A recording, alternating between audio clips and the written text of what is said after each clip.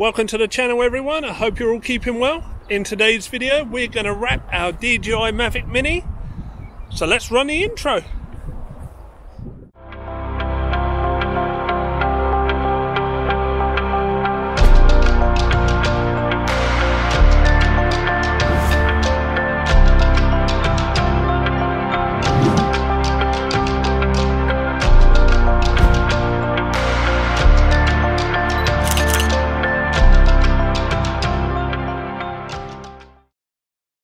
Okay, so we're going to wrap our Mavic Mini in a new skin.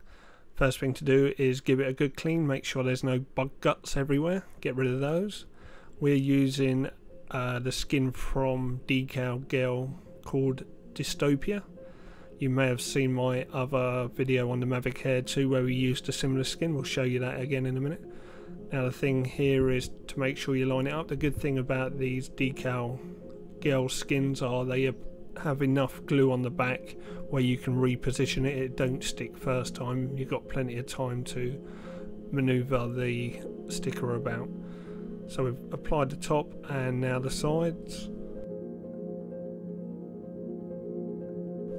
It's worth noting that the sides were one of the hardest bits. There was a couple of little tiny bits coming off the sticker that wrap around the back and they were pretty difficult.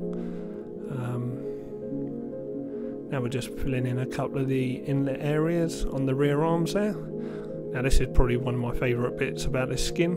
You get yellow front legs. This is particularly good for when you're flying the drone towards yourself, you can actually tell which orientation it's in.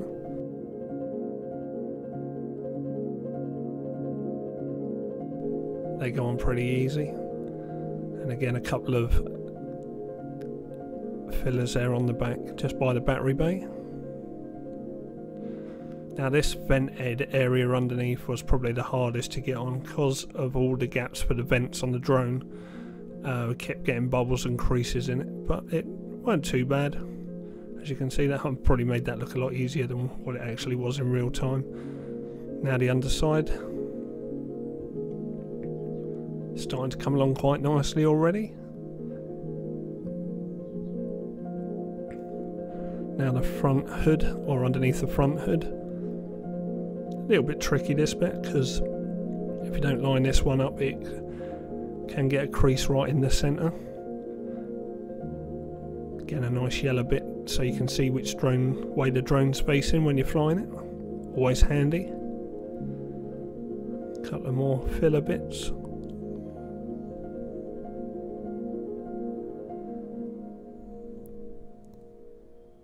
And now we go on to the arms of the drone. This is really the final stages of it, and they just wrap around really nicely.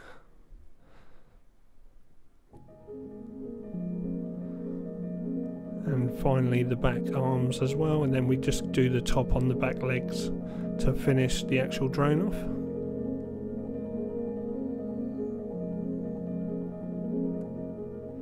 Next we go on to the controller. Again, make sure it's been cleaned before you stick on the skin. Make sure your battery power level lights line up as well. And here you can see I'm using my girlfriend's hairdryer just to warm up the skin and make sure it's dead flat. Any bubbles or creases in it, this will remove them, and it also make it apply a lot better. And there we go, alongside my Mavic Air 2. So that went reasonably well. In total it took about half hour to apply that skin. Went on really easy. With DecalGirl skins, they got a nice vinyl finish to them, and it fits really nicely. So there we go. Right, let's run a short little cinematic video of the drone in its new skin.